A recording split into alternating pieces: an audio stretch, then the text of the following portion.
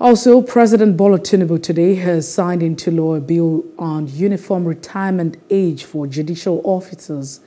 The bill, titled Constitution of the Federal Republic of Nigeria, 1999, Fifth Alteration, and number 37, Bill 2023, was the first to be signed by the President since taking the oath of office on May the 29th.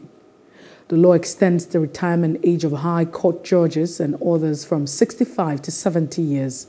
The retirement age of Justice of the Appeal and Supreme Court is already pegged at 70. On May the 2nd, the National Assembly directed Amos Ojo, its clerk, to transmit the bill to the former President Muhammadu Buhari for assent. Recall that Abubakar Malami, the immediate past Attorney General of the Federation, advised Buhari to decline assent to the bill on the grounds that the bill is far-reaching and unduly ambiguous. Also, the President Bola Tinubu has met with the People's Democratic Party, P.D.P G-5 governors. The group is made up of 4 governors and the Governor of Oyo State, Seyi Makinde. The meeting held behind closed doors at the presidential villa in Abuja. The group arrived at the State House at about 4:21 p.m. for the meeting.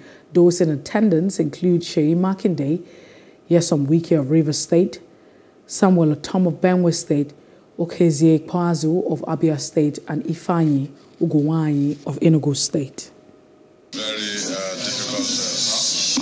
You have to keep evaluating, what you're doing, where you're going, and so we have to keep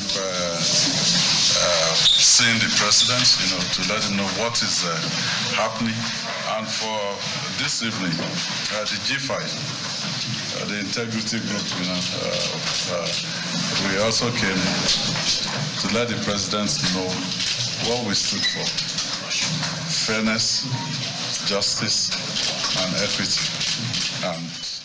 Hello, hope you enjoyed the news. Please do subscribe to our YouTube channel and don't forget to hit the notification button so you get notified about fresh news updates.